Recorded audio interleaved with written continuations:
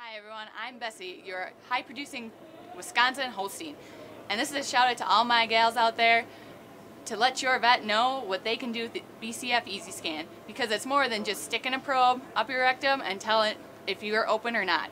So if you're like me and you have a brand new graduate, you need to tell them to get these two books, some lube, and an Easi-Scan, and sit back and watch this tutorial on all the things you can do with the Easi-Scan. So first of all, you're going to take the probe and some transducing gel. This is not it, this is too watery.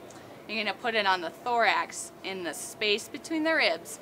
And you're just going to look for diseases in your calves, like BRD is the biggest one. So sometimes your calves just won't grow as well with that. Next, if you're like my friend over here who thinks she might have hardware, you're going to look in the space where you think the reticulum is. And you're going to stick it there, and you're going to look for traumatic reticulopericarditis. The next thing your veterinarian can do is to look at the liver, the spleen, and the kidneys in the respective paralumbar fossa. The best thing you can do for your calves if you think they're sick is to take the ultrasound and use it on their umbilicus to look for things like a patent ductus uricus or even just inflammation from a naval infection.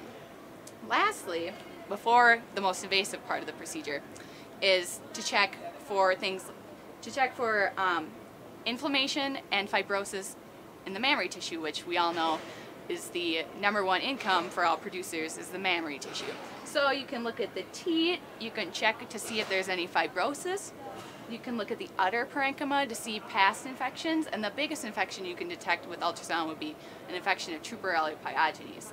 Not good. The other thing you can do is, if you're like my other friend Wilma, who has really bad funky skin lesions like hematomas maybe, you can, because she fell, you can put it to the skin and check for blood. Maybe she has a hygroma.